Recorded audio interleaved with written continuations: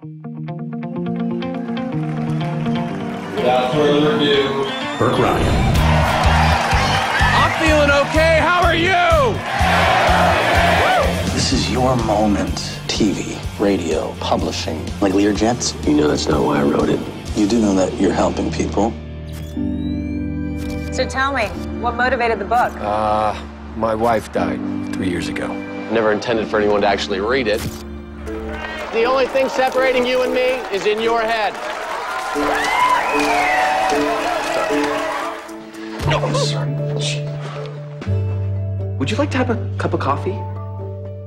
I have never been on a date with someone who has a cardboard cutout of themselves. Is it really good for the carpool lane? How long have you been at this? Oh, I finally got up the guts a couple years ago to open my own shop. May I just point out, now you're dating some guy who's not even going to be in town for 72 hours? I like him.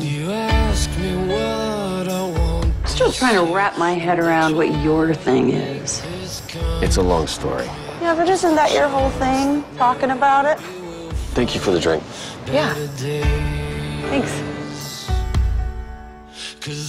You tend to fall for these guys with expiration dates right on their forehead.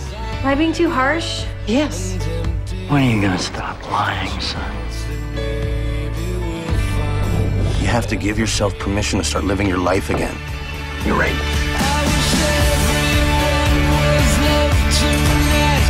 I didn't go to her funeral. So everything in your book. I couldn't do any of it at all. Can I say something with the acknowledgement that my life is an experiment in really bad decisions?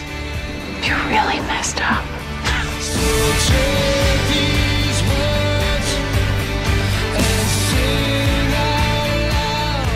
Give me a chance. Will you do that for me? Yes, she would. Marty. Sorry.